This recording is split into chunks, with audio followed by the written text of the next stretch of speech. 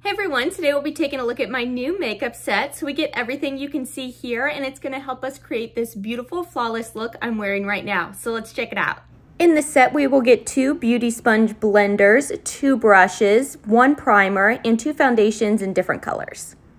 This face primer is silky smooth to put on, and it's formulated to instantly reduce pores and control shine, as well as resurface to perfectly smooth our flawless makeup for an all-day finish. And my favorite, it helps to blur those fine lines and pores. Now for color reference, this is buff beige, and this one is the nude. I'm gonna hold them up against my skin tone. I have an olivey base, and it's winter, so I'm pretty pale, so I'm going to apply the nude today. Now it's foundation time. This foundation is formulated for full coverage. It corrects and perfects skin imperfections such as uneven skin tone and under eye circles, which I definitely have both of those.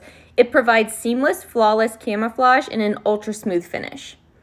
If we take a look at the brushes, they're made of German synthetic fibers, so they're totally vegan, soft, even for sensitive skin. The angled flat top foundation brush and concealer brush set perfectly fit the curvature of our face so we can emerge with a natural coverage that's quick and smooth, lightweight, as well as flawless for our base makeup.